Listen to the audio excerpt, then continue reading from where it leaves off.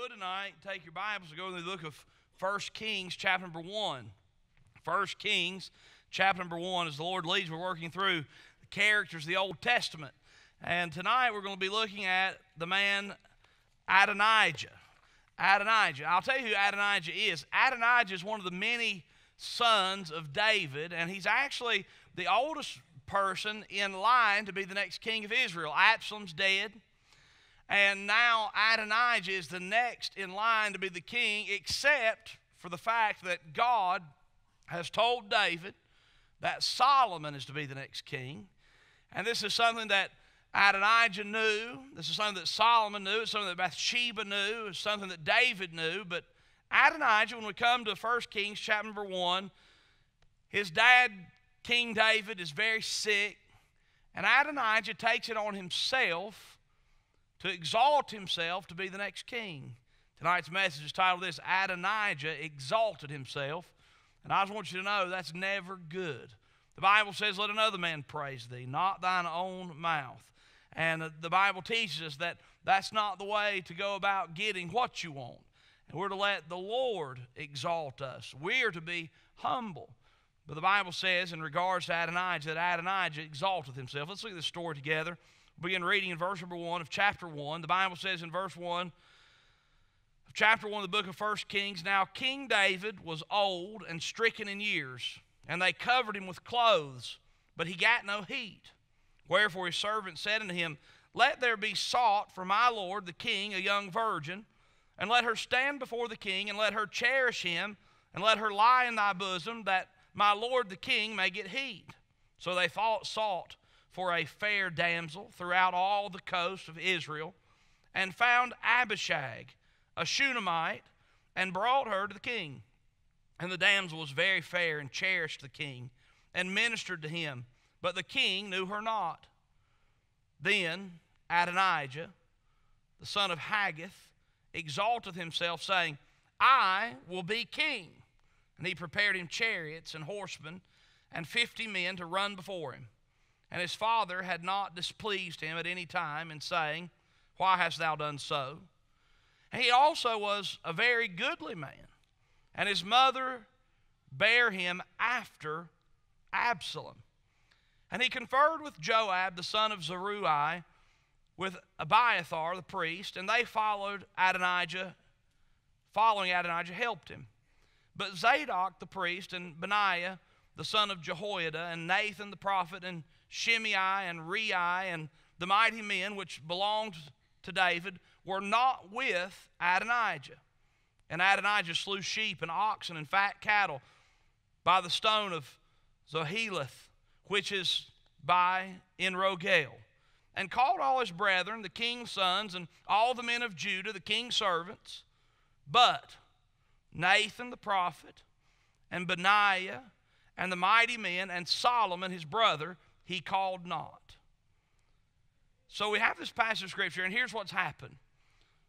Mr. Adonijah, the Bible says in verse 5, exalteth himself, saying, I will be king.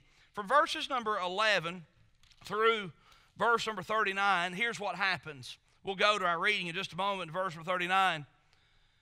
But what happens next? He exalts himself. He calls a group of men that he knows will follow him, that will say yes to him, and ignore the king, and ignore Solomon, ignore the preacher, Nathan the prophet. And so they plan a feast, and he exalts himself and determines to make himself the king. And this group of men follow him, and Nathan the prophet gets wind of it. So Nathan comes to Bathsheba, Solomon's mother, and Bathsheba goes to David, the king, who is still in his right mind. She says to David, do you want Adonijah to be the king? David's like, no, I want Solomon to be the king. Here in just a few minutes, here comes Nathan. Nathan says, do you want Adonijah to be the king? No, I want Solomon to be. So Bathsheba and Nathan say, look, if you want Solomon to be the king, you're going to have to anoint him to be the king, because everybody's looking to you for answers. And Adonijah has raised up a group of people to be the next king. So here's what happens.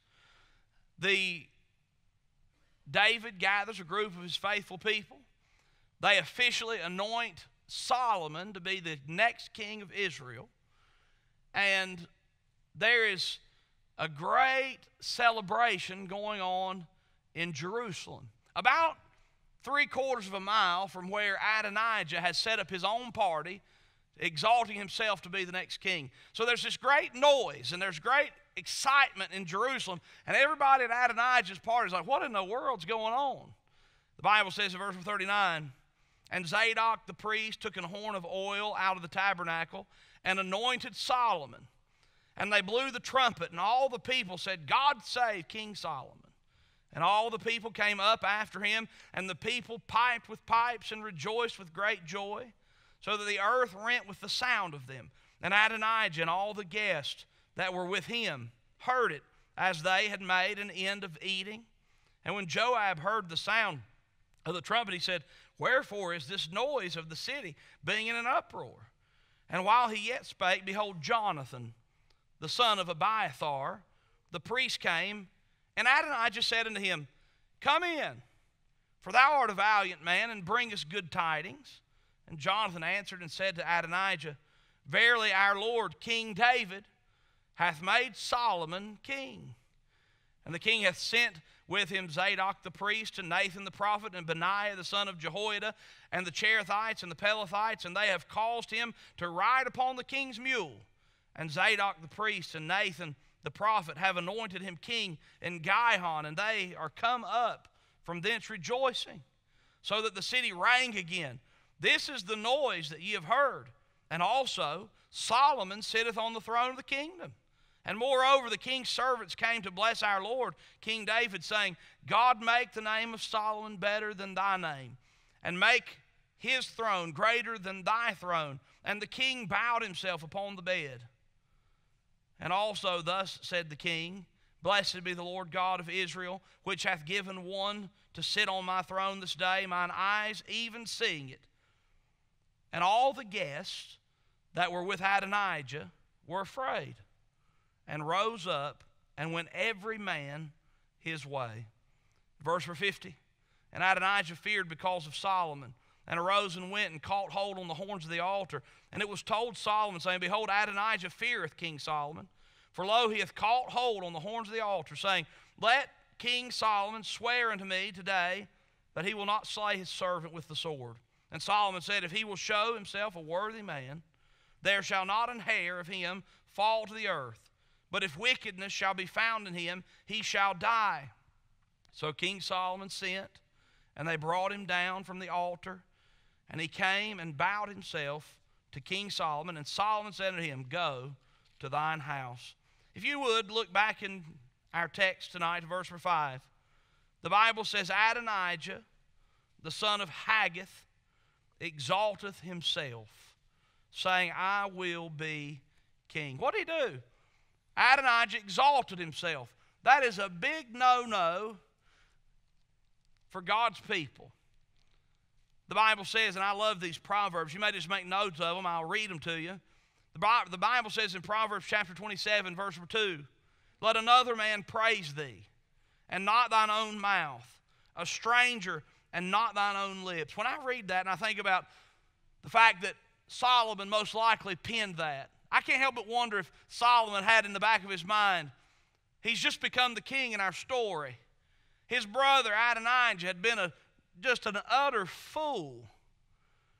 And I wonder if I can't help but wonder if he was thinking as he penned that proverb, let another man praise thee and not thine own mouth, a stranger and not thine own lips, if he didn't have Adonijah in the back of his mind. In Proverbs chapter number 25, these are Proverbs of Solomon. In Proverbs chapter number 25, verses 6 and 7, actually verse 5, the Bible says, take away the wicked from before the king, and his throne shall be established in righteousness. Now he's thinking, there's no doubt as he's writing, I just believe he's thinking about Adonijah. The Bible says in verse number 6, put not forth thyself in the presence of the king, and stand not in the place of great men. What's that mean? He says, don't exalt yourself in the presence of the king. Don't speak up for yourself. Don't move to a higher place in your own thinking, in your own mind. He says, don't do that. Don't exalt yourself Solomon writes in his Proverbs, don't put yourself, in your own opinion, in the place of great men. Stay humble. Stay real. He says in verse 7, for better it is that it be said unto thee, come up hither, than that thou shouldest be put lower in the presence of the prince whom thine eyes have seen. This proverb, Solomon just says, look, it's better for the king to notice you back in the back doing the servant's task or being humble and say, come on up here, than it is for the king to see you're sitting at the head of the table and say, hey, get away. He says that's the spirit, that's the principle. Adonijah exalteth himself, and may we not be guilty of that. May we not be guilty of that spirit, because it doesn't work.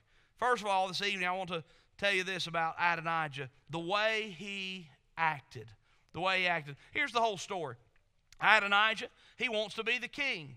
You can't blame him for wanting to be the king. He's one of the sons of David. He's the oldest living son of David. God has said Solomon's going to be the king, but Adonijah wanted to be the king. So Adonijah, he goes about getting his own way. He exalts himself to be the next king. He gets a few people. He knows Joab has no character, so he calls on Joab. He calls on a few other people to come and kind of support him. And he says, let's just have a big party. I'm going to be the next king. David's sick. David's dying.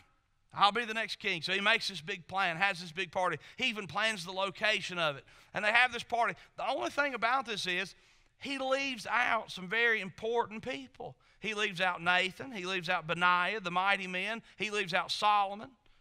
He leaves out David. He doesn't even consult with the king. He plans on being the king and doesn't even consult with the king. So he throws himself a big party. And while he's throwing himself a big party, Bathsheba has a meeting with David. Nathan has a meeting with David. And David calls for Solomon. And officially, he is anointed.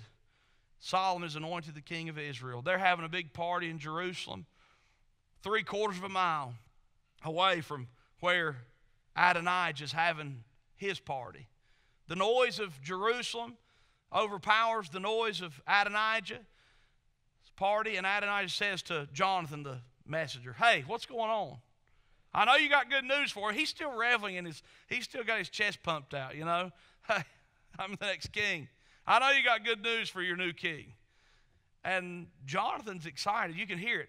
You can see he goes, and also, he's telling the whole story. Jonathan's like, you won't believe what's going on. Solomon's the new king. Can you just see the color go out of Adonijah's face? His jaw drops, got to wipe a little slobber, you know. Do what? Jonathan says, yeah, they've anointed him king. Solomon rode through town on David's donkey, and the whole town is blowing trumpets and piping pipes, and man, it's exciting. We got a new king. Adonijah, all of his friends, you know, all those people he just snuck around and got to come and support him in his self-appointed kingship. Here's what they did. They all like kind of get scared and they're like, hey, look, man, I got to go. I'm out of here. They're gone. They're gone. They disappear. And Adonijah's all by himself. The next picture, the next thing we see from Adonijah is he's holding on to the horns of the altar. I've been fascinated by why in the world Adonijah holds on to the horns of the altar. In just a few pages in this passage of Scripture, Joab does the same thing. There was coming a day where there would be cities of refuge, people who had sinned and people who were guilty of manslaughter and that type of thing. There were places, city of refuges, where they could go and they were safe until they could have a trial. At this time, before the cities of refuge, if you got a hold of the horns of the altar, that was a place, it was like base. Have you ever played tag and you have base? And if you're on base, you can't get in trouble, you can't get tagged. So that was like base. So he's holding on to the horns of the altar, scared out of his mind, because he has been an insurrectionist against Solomon. And he sends word to Solomon. He says, please don't kill me. Solomon sends him word. He says, look, if you'll act like a wise man, you'll live. You'll live. And Solomon gave him mercy. But you know what Adonijah did? Adonijah continued in his own foolish, self-centered yearning and desire and actions, seeking his own glory, exalting himself. In the next page, the next chapter, Adonijah, he still wants to move on up in authority and power. So he's got his eyes fixed on somebody. David's dead now. And David had this fair young concubine, Abishag. She'd been brought in when David was really old to care for him. And so Adonijah goes to King Solomon. No. Yeah. Adonijah doesn't go to King Solomon and say, hey, can I have Dad's wife? That's weird, isn't it? He doesn't go to Solomon and say, can I have Dad's wife? That sneaky, self-serving, self-exalting, good-for-nothing, dirty, rotten scoundrel, Adonijah, he goes in the back door. He has a meeting with Bathsheba, King Solomon's mother, and says, hey, will you talk to Solomon? I want Abishag. Bathsheba says, okay, I'll go ask. She goes and asks Solomon, and Solomon, immediately being a wise man, sees this guy is rotten to the core. And the end of Adonijah is he's put to death as an insurrectionist against the nation of Israel. The message tonight is titled this, Adonijah exalteth himself. Let's just start with this. Number one, the way he acted. The way he acted. The first thing we see is in verse 5. Then Adonijah, the son of Haggith, exalteth himself, saying, I will be king. And he prepared him chariots and horsemen and 50 men to run before him. Now, he attempted to make himself king. Folks, it's not right to exalt yourself to any place of prominence.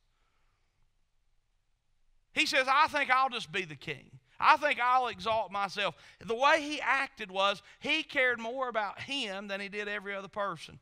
Do you know the essence of a true leader?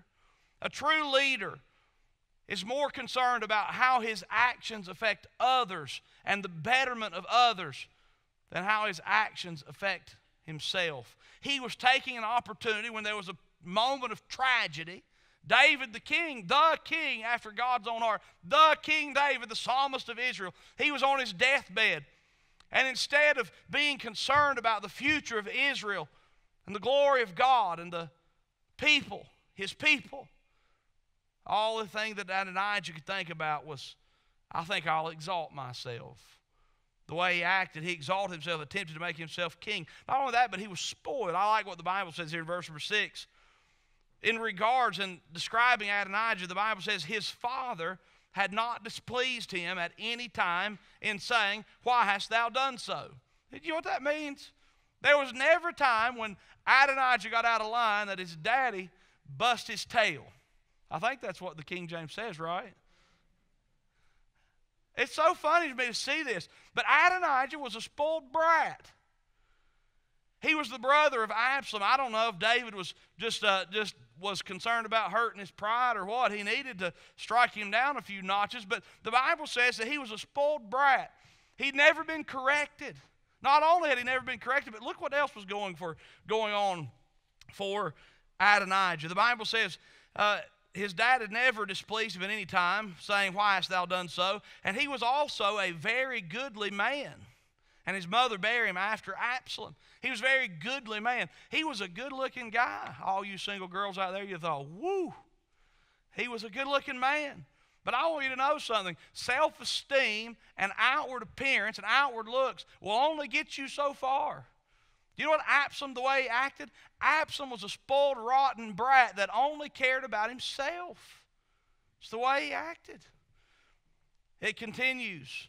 He surrounded himself with people who would stroke his ego. In verse number 7, the Bible says he conferred with Joab. Do you remember Joab? If you looked at Joab through this passage of Scripture, all through the book of 1st and 2nd Samuel, Joab over and over again, he's a dirty, rotten dog. Joab just tends to whatever is most expedient for Joab. Joab's not loyal. Joab is he is swamp material if there ever was any. Old Joab, he's a rotten politician. And so, guess who Mr. Adonijah calls to his aid? None other than Joab, the son of Zeruiah. Verse 7, and Abiathar, the priest, he hired himself a priest that would tell him what he wanted. But he would not, in verse 9, he did not call Zadok the priest, because Zadok had some character. He would not call Benaiah the son of Jehoiada, because Benaiah was a man of great loyalty to the king. He would not, in verse 8, call Nathan the prophet, because Nathan was a godly man. And he called these people together that he knew would stroke his ego. Folks, I want you to know something. If you only seek counsel from people that you know will tell you yes, you're a fool. And you're going to fall into the same category as Adonijah. Look, it's easy to get people to tell you what you want to hear. But if you're wise, you'll find folks who are willing to oppose you if necessary. The Bible says faithful are the wounds of a friend. In the same chapter, I think Proverbs 27, I read to you just a few minutes, either 25 or 27, in sequence with these verses I've been reading you, is that verse of Scripture that I love to quote. Faithful are the wounds of a friend. You know what Adonijah did? He was a good-looking, spoiled, rotten brat that only cared about himself, and he surrounded him with people who would stroke his ego and tell him what he wanted to hear. That's not wise. That's not wise. I want to speak to our young people for just a minute. If your parents are kind enough to tell you when you're wrong, thank God for them. I want to talk to the adults. If you have family members who are kind enough to tell you when you're wrong, thank God for them. Young adults, if your family members are wise enough and kind enough to tell you when you're wrong, thank God for them. And don't just seek advice from places where you know you'll get a yes. Seek advice from folks who love you enough to tell you no if it's necessary. And be the kind of person who gives that kind of advice. But that's not what Adonijah looked for. Adonijah lived in this idea, this sense that was not real, because he surrounded himself with people that would tell him what he wanted to hear. And he disregarded opposing advice. The way he acted, the spoiled, rotten brat, he disregarded opposing advice. He knew because he didn't invite Nathan. Verse 10, you see what the Bible says? But Nathan the prophet and Benaiah and the mighty men and Solomon his brother, he called not. He's planned his party, but you know who he left out? The first person left out was Nathan. Nathan was a faithful preacher. He loved God. He walked with God. He was used of God mightily all through the life and ministry of David. But Adonijah said, I ain't inviting him. Just so you know, if you're doing something, you can't invite the preacher, you probably shouldn't be doing it. You know what I mean? I remember I started preaching when I was just a kid. I was 15 years old when I started preaching. I really wanted to stand up for the Lord. In high school, I made my mistakes, and there's people here who know me very well through that whole time. But I remember one of the first times I didn't get an invitation. And it broke my heart. But then the more I thought about it, the Lord encouraged me, because the absence of that invitation was a testimony to what God was doing in my heart. And if you're involved in something that you can't invite the preacher, then you probably ought not do it. You probably ought not do it. So they didn't invite Nathan. Then they didn't invite King David. If there's something you're doing that you can't do in the knowledge of your authorities, then you probably shouldn't do it. You see, David was king. He was the authority. He was God's man and God's leader for the nation of Israel. And the people were to live in submission to his leadership. Yet his own son, Adonijah, the spoiled, rotten, good-looking brat that he was, when he made himself king, he didn't even talk to King David about it. If you can't invite the preacher, you probably shouldn't do it. If you can't do it with the king, with your authorities, you probably shouldn't do it. He didn't invite Benaiah. Benaiah is one of the most loyal men that we meet in this story, in this Bible. He's loyal to David, and he becomes very loyal to King Solomon. If you can't do it with somebody that's loyal to the authority, you probably shouldn't do it. The mighty men, these were the men who were loyal also to King Solomon. They didn't invite them either. You know why? Because Adonijah, he disregarded opposing advice. And Adonijah was not interested in the truth or what was right. Adonijah was interested in what Adonijah could get out of a troubled situation, and he snuck around in order to try to get what he wanted. If you've got to sneak to do it, don't do it. Adonijah was very foolish, and Adonijah exalteth himself, the way he acted. One last thing as we consider the way he acted. Look with me in chapter 2, verse 15. Adonijah, the dirty, rotten dog, has been forgiven by Solomon, and now he goes to Bathsheba because he wants to marry his dad's wife. That's terrible, isn't it? That sounds like the song, I Am My Own Grandpa. It's got problems, right? Adonijah wants to marry this woman, and he's speaking. He begins his conversation with Bathsheba. And he says in verse 15, he said, thou knowest that the kingdom was mine. You hear that? He's already held on to the altar. He's already been forgiven. Solomon's already the king. And that bonehead is still holding on to the fact. He said, I had the kingdom. Isn't that funny? He never had the kingdom. But he's exalting himself. He's speaking to Bathsheba. He says, now thou knowest that the kingdom was mine, and that all Israel set their faces on me, that I should reign. Howbeit, the kingdom is turned about, and has become my brother's, for it was from the Lord. Do you know what he knew? He did know that it was God's will for Solomon to be the king. And the way this man acted, he gave no regard to opposing advice, and he gives zero regard to God's will. Hey, look, we need to get to the place where we don't make any moves that we're not consulting God for his will. You need to know God's will for your life. We need to determine to know God's will for our life and do God's will for our life, because God's will for our life is what's best. And Adonijah didn't learn his lesson. The way he acted leads, number 2, to the way he ended. The way he ended. You know the story. Bathsheba had a meeting with David. Nathan had a meeting with David. David anoints Solomon to be the next king of Israel. David rides through Jerusalem on David's donkey. Israel celebrates, and Jonathan gives his report. You won't believe what happens to Adonijah. He tells Adonijah all the details.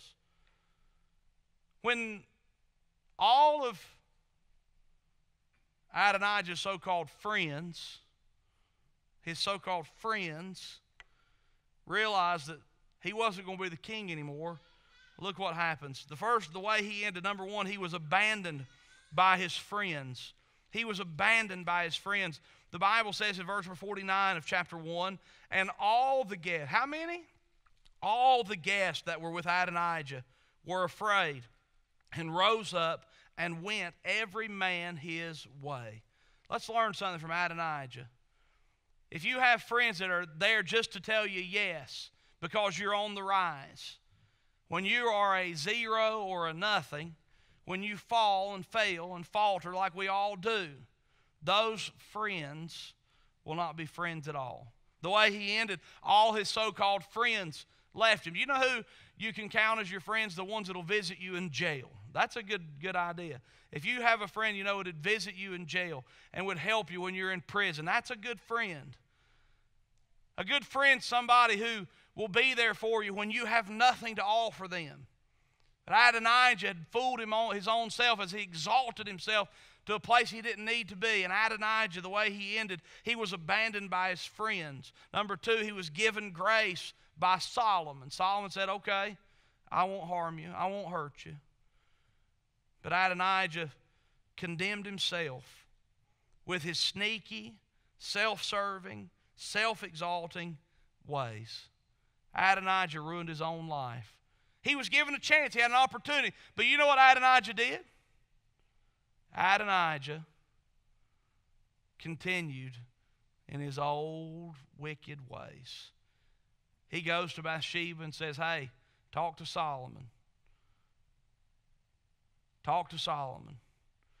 Solomon hears his request, and because of his wicked heart and insurrection, Adonijah is put to death at an early age.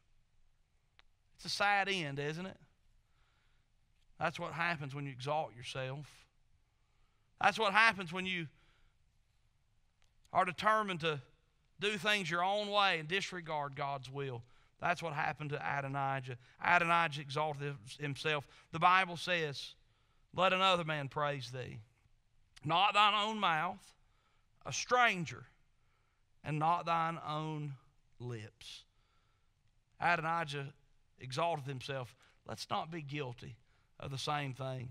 It doesn't pay to be an Adonijah. May God teach us something from his word.